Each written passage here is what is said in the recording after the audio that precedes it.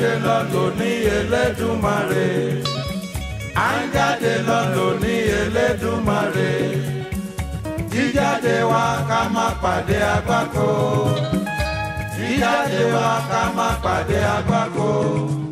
Ohun tá ó jẹ là ń wá lọ bàbá. Ká má pàdé ohun tí ó jẹ wá.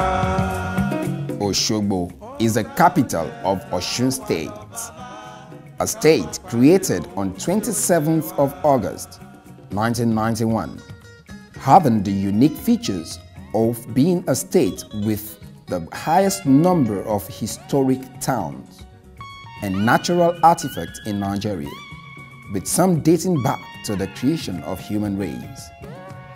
The state is often referred to as a state of living spring, as presently governed by Ogbeni Rave Adesoji Aregbesola. Today, our focus is rooted on the OSOGBO festival, a festival that is widely attended and celebrated by every race across the world.